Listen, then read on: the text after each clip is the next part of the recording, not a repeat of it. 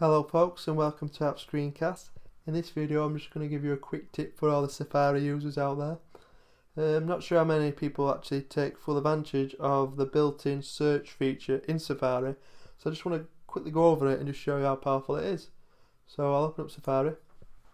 Basically you'll be viewing the web regularly, and you'll be going to different websites over the course of the week or whatever, and you might think to yourself, what was that web page I was on the other day? I want to go back to it. And if you haven't bookmarked it, or you haven't used your bookmark menu here, your best option, well, not your best option, but what a lot of people do is they click on the history tab and look for the whole history. And if you've not got many pages to search through, it's not a problem. Like, as you can see here, since I last cleared my history, I haven't been to many websites.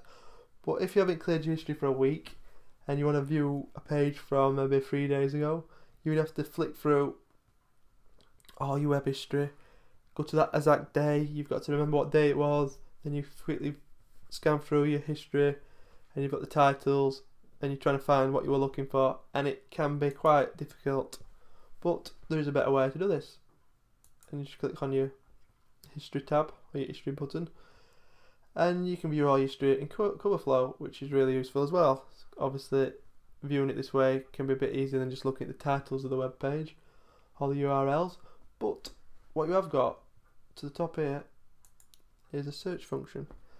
And basically, say I want to find a specific word or phrase on a web page which I'd viewed earlier this week or day or whatever, I can search for it. So I know for a fact I was looking at Mass Effect on the Amazon website, and if I just type in Mass Effect, it's come up in the search for 8 pages.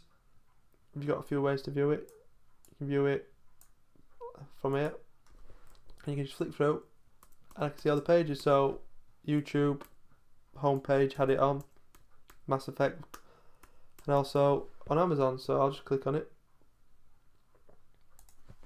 This website, for example, it was the Alien vs Predator on Amazon, basically for sale. But if you look down here, we've got Mass Effect here, so that's obviously why it's came up on the search. But obviously here is actual Mass Effect on the Amazon website for sale. So really, as you can see, the search function is quite useful. Let's, for example, type in the word iPad, and as you can see, 3 websites have come up. We've got the Apple homepage, you've got the Apple iPad page, and also we've got my YouTube channel page where I've done some iPad videos. So I've got 3 matches there. Let's just type in a random one, maybe John Folakers. Search, and as you can see, I've got 3 matches on my YouTube page, basically home page, and as you can see, John Folakers has uploaded a video on Mass Effect.